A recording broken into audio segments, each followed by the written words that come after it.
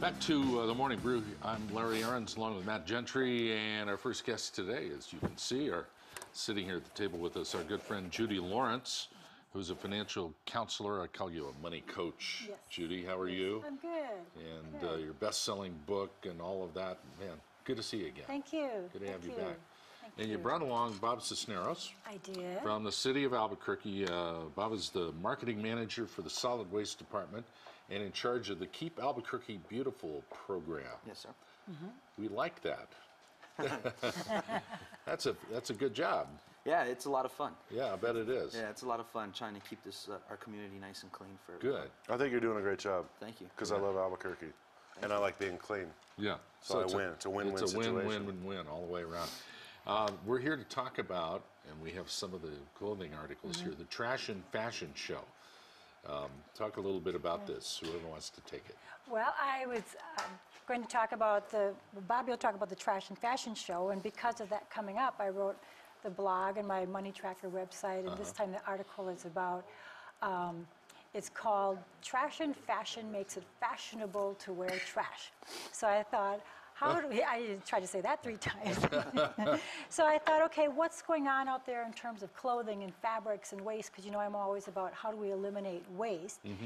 So I did a little research. I came up with a couple different stories that are kind of fun. And to just give it a historical perspective, we have a picture there of the rag pickers. I mean, if we go back, this whole fabric thing started with rag pickers. Do you remember the term rag pickers?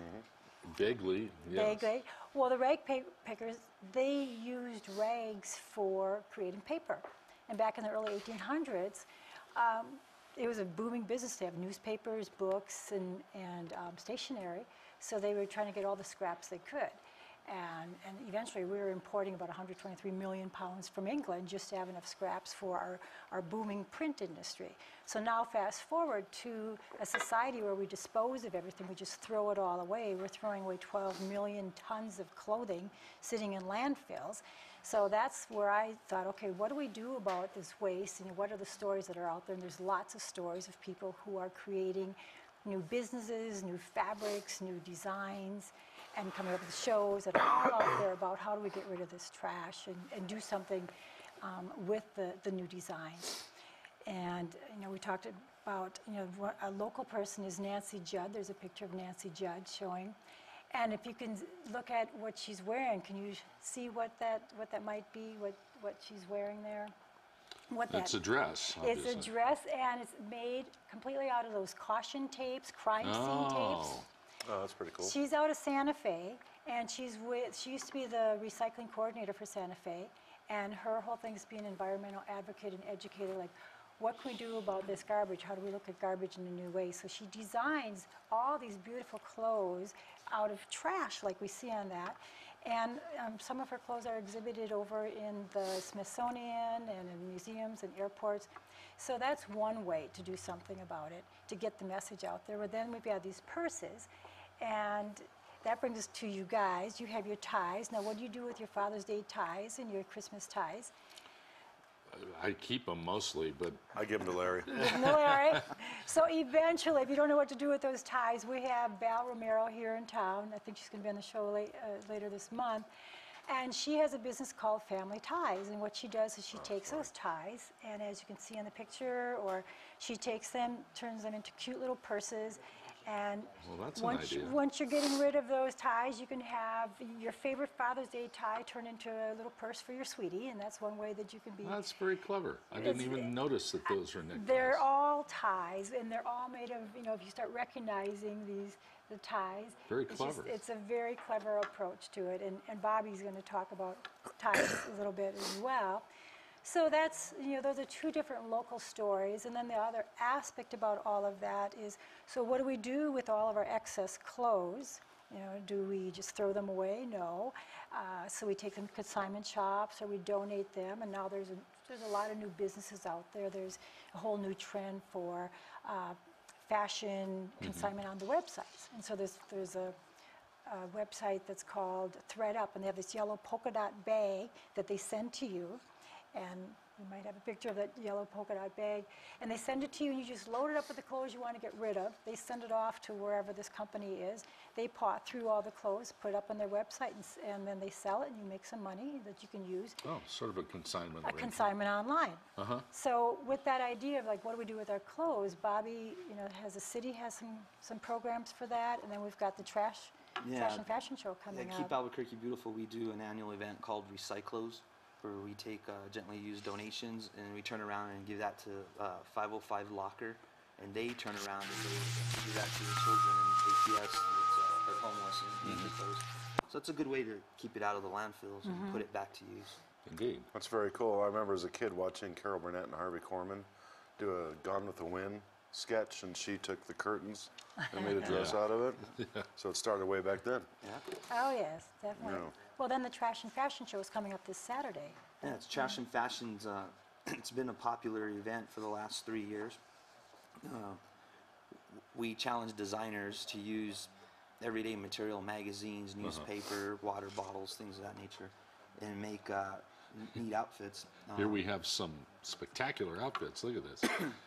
Yeah, that was from the first year. That's pretty cool. That's just a garbage bag, a lawn and leaf garbage bag, and they just utilized the drawstring for the shoulder straps. I don't think I could pull that off.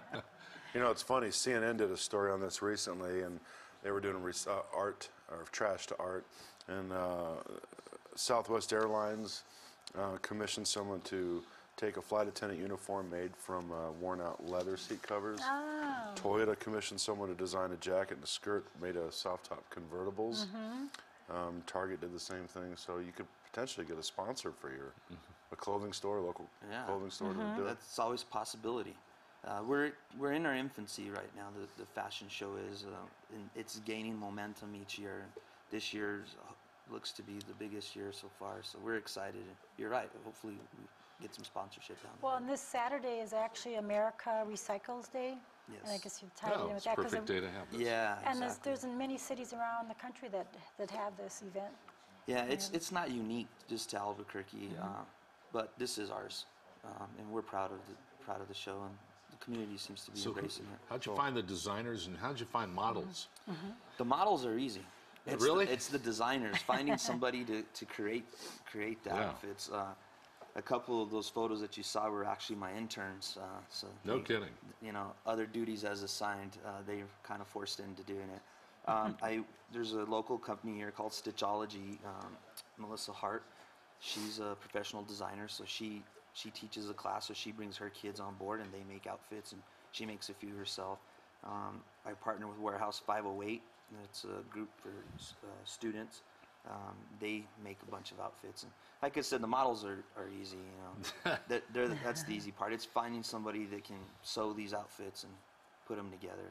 My wife gets volunteered a lot to Of do a course. lot of things.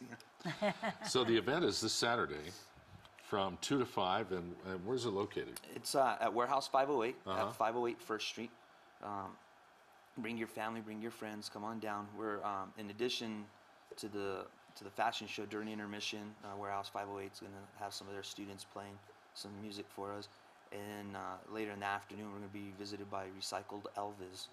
It's an Elvis impersonator, and his outfit's going to be made out of glass. Hey, cool. Out of glass. Yes. And this is a chance for you to look like a fashionista down there. You look, wear the sunglasses and the whole thing. I'm used to modeling. That's You what can I wear do. the tie. Wear It's the made tie. out of Oh, yes, the magazines. tie. Oh, really? That's very cool. Yes. Yeah. That's one of the outfits. That's That was that's great. really neat. I like the concept. And you blogged about it, Judy. Where can I people find did. your website again? My website is moneytracker.com. And the title, as I said earlier, is Trash and Fashion Makes It Fashionable to Wear Trash. And I talk about all kinds of different things around the clothing. And even mentioning the new local company coming in, Global Fashion Technologies, that's coming in Berlin. They take fabric bowls and scraps, like 128 million from around the And world. repurpose them. The fiber. They Yeah. create new fiber. Wow. What a cool idea. Hey, Bob, it's good to meet you. Everybody come out to the Trash and Fashion event this Saturday, 2 to 5, and you'll have a good time. Sounds, That's right. Sounds like a fun time. Judy, it's always great Thank to you. visit with you. Thank you. Good to have you back on the show. Thanks for being you. here. Thanks for having me. You bet. It's the Morning Brew a totally recyclable TV show. There's no doubt about it. The criminal justice system in New Mexico is about to get a big reform, and one of the people heading the project is State Senator Lisa Tarraco. She'll be with us next here on The Morning Brew.